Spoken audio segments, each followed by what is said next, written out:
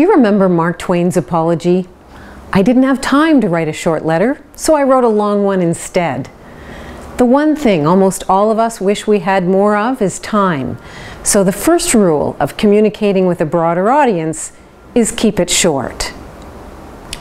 You're looking for the happy medium between a dissertation and a tweet, for both presentations and for written pieces.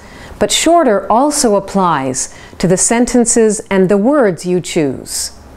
Because if you want to engage people who don't already know your subject, you need to use language they understand.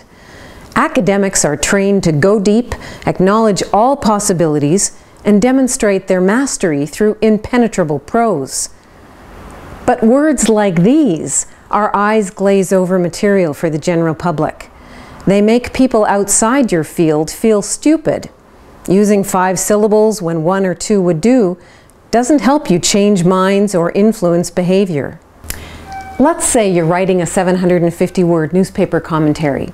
Start by typing at the top of the page, "Hi Mom," unless of course your mother is an expert in your field, in which case, "Hi Dad" will do. If you aim your commentary at a non-expert parent or an intelligent 15-year-old, you've already vastly increased the size of your potential audience.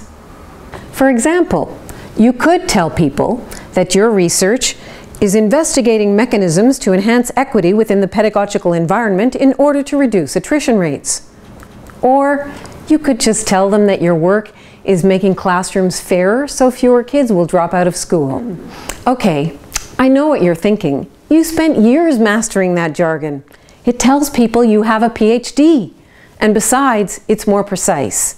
Yes, yes, and yes. But save it for your colleagues and the academic journals.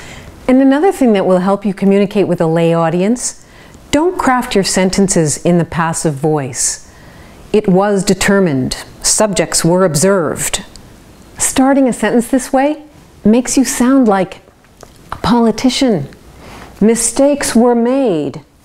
People want to know who made the mistakes, who observed the results. Here's a useful tip.